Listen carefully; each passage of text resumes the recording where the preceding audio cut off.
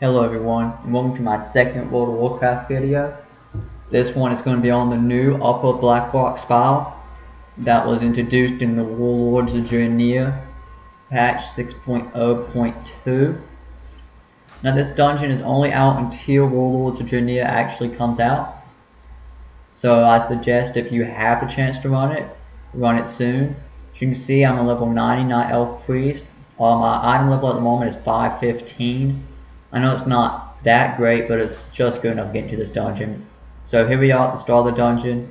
When you begin, you have to shut off these 5 runes that are guarded by the Iron Horde. And if you notice through the video that my group changes, it's because I had to get in like 4 groups to shoot this whole video. And I want to initiate a little challenge. If you can count how many times I die in this video, I'll give you a fake online cookie. How about that? So here we are, just fighting some of these Iron Horde guys who have invaded the Blackrock Spire. And to turn off these runes that are placed throughout this opening room, all you have to do is kill all the guys that are around them. The loot drop here, it's a very low percentage. I ran this dungeon 4 times, maybe 5, and I only got 1 new piece of armor, but it was 550 item level. So the armor gets good, it just has a very small drop rate. So that glowing thing is one of the 5 runes. So you see, we just killed these 4 or 5 people that are in this room. Then it shuts off the room.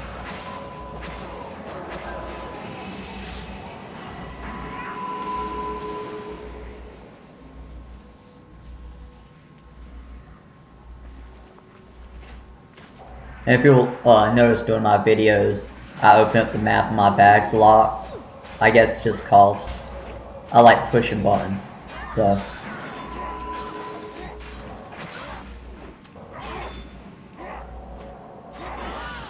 the beginning part's pretty easy. It probably takes about 5 minutes or so to turn off all the runes. Once you do so, you can move on to the next boss. This dungeon has 3 bosses you need to kill to complete it, but 2 bonus bosses. I haven't got a group to actually do the other 2 yet, but I'm sure they drop something special if you do kill them.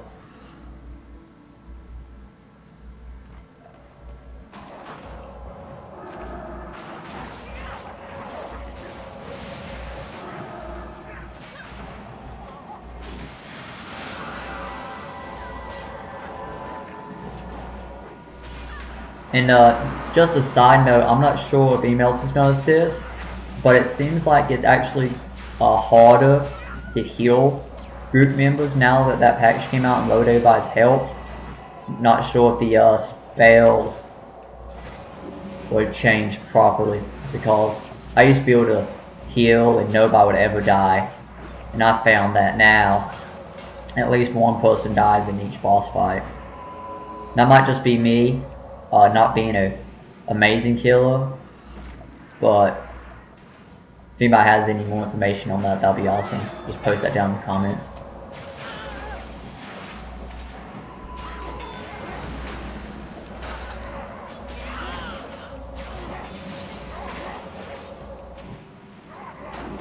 Now, if you're level 90 and watching this video and haven't done the quest in the Blasted Lands yet, I would really recommend it. You get a lot of good gear, like 2 or 3 pieces, plus a pet and a title. And it only takes about an hour or 2 to do it all. And it's pretty fun, I guess.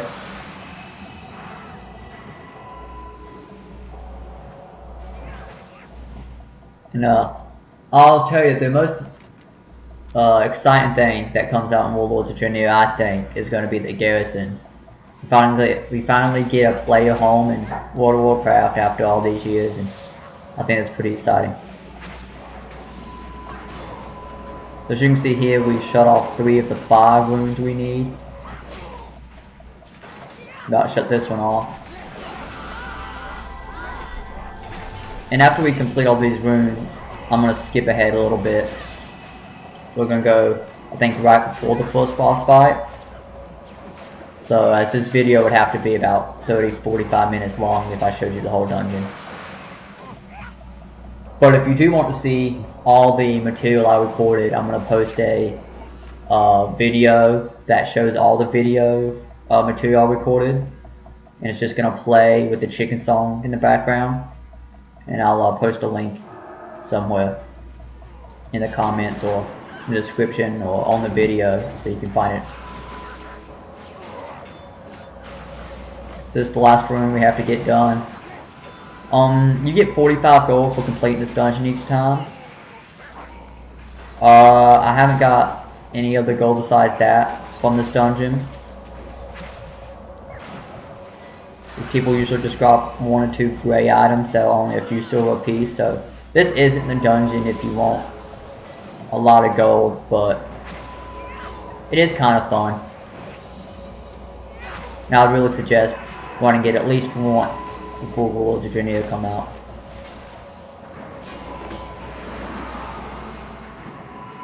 So we just completed that, and now we're going to move on to the first boss. So here we are on the first boss.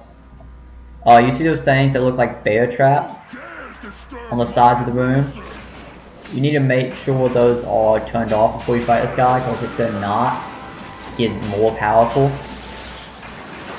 And the first time I ran this, only one person knew what we were doing, and we all died the first time I ran this. So be sure to turn off all those bear trap looking things. I think they're called conduits. Yeah, you see it on the screen, power conduits. Turn those off when they appear, or he will be more powerful. So as you can see, I'm having a hard time keeping everybody in the group healed up. I think the DPS that's third on my list to the left, he dies probably about halfway through the boss fight. And like I said before, I'm not sure if that's because the spells are different and not changed correctly so they heal for the same percentage they used to, or what. But it actually makes it more interesting. I just wish that I could keep everybody alive. And that might just be because my item level isn't as high as it should be.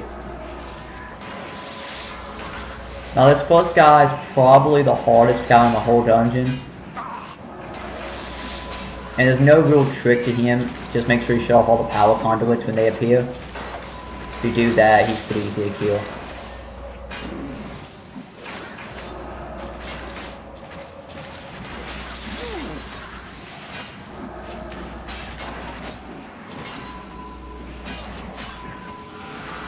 So while you guys are watching this boss fight, if you can think of any other type of videos I should shoot, maybe for WoW, please leave them in the comments. I'll be sure to look at them and see if I can make that happen.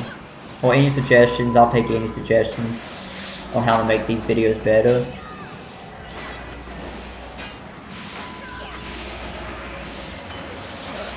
And as you can see, we didn't beat my record victory.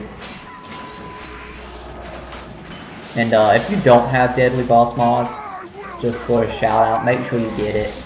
It's a must have for these end dungeons. And I guess I was mistaken, it might have been a different run where the DPS guy died. So I actually did keep everybody alive this time. Alright, now we're going to move on to the second boss. This is the fight up to and the second boss. See on the screen there on the map. You just fight these little guys, pretty easy to kill. They're actually dragon hatchlings, if you remember from the original Blackrock Spire. Just kill all of them, and then you make your way to the second guy.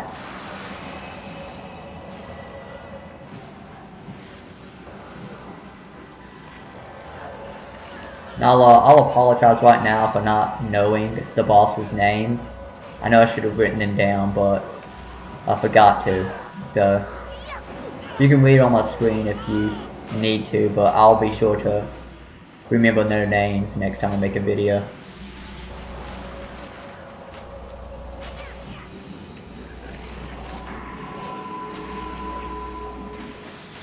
And if anybody's interested, my character's name is Lorthane. I play on R-E Peak, A-E-R-I-E, Peak, P-E-A-K.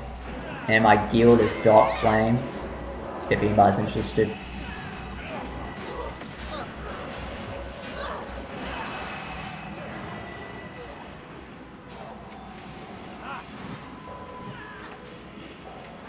And if you think the video length is too long, leave that in the comments too.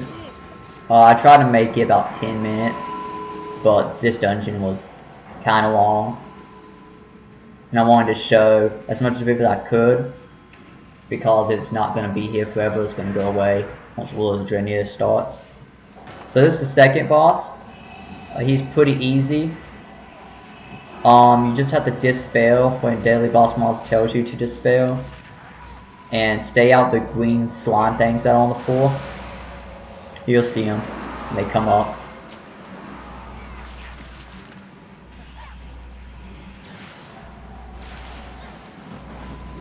See those orange lines? Stay out them too, because like lava things.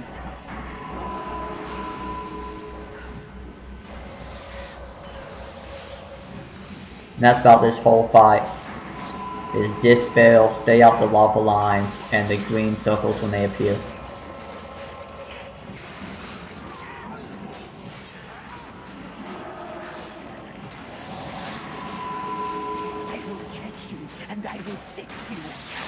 So I did have a comment on my other video where we killed the Headless Horseman that I was zoomed in too much. And I'll try to zoom out more next time I film. So if you find that a problem, no, I'll be fixing that. These green things I am actually standing in at the moment, you want to get out of those because they hurt for about 7,000 damage a second.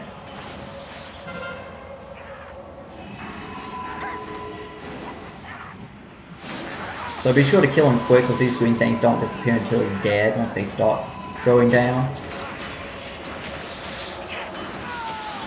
I don't know if you guys noticed or not, but I'm in a different group too.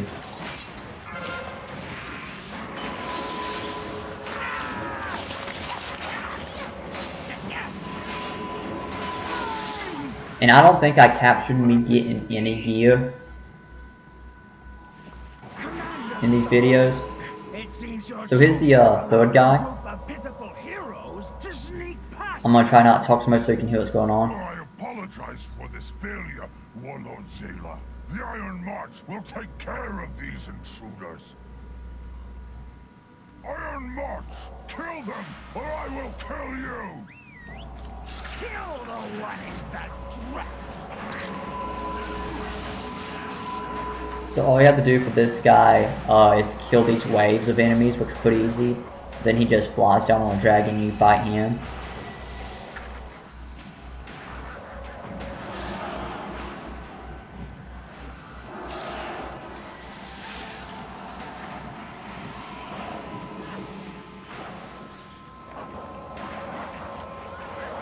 I guess if you want to run this dungeon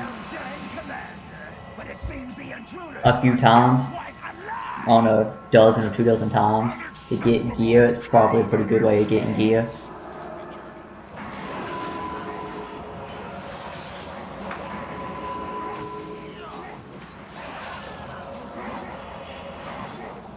And I'm going to be putting up a series of me doing the Siege of Okamar, if anyone's interested. It's probably going to be about an 8-part series, I guess.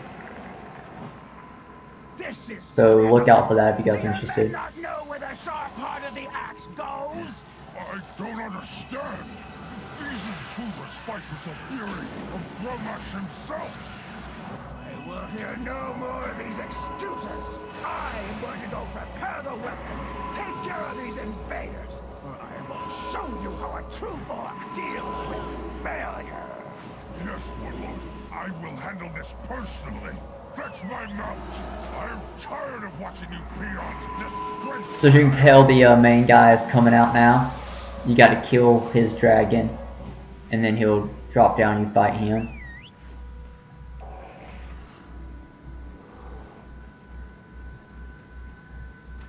Now, let us finish this. And actually, I only died once in this video from this guy. But if you go and watch the chicken video, where I show you all the material that I shot for this dungeon, I probably died at least 6 or 7 times. Yeah, so as you can see, 2 guys die right off the bat.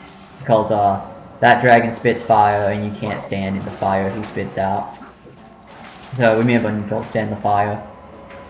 And this guy actually has something that if you're a caster and have to stand still to cast, it's actually kind of hard because they spin around. And as a healer, I have to keep people alive. See those hammers? They're called imbued iron axes. And they will mess you up. And if you have to stand still to heal people like I do, it's kind of hard.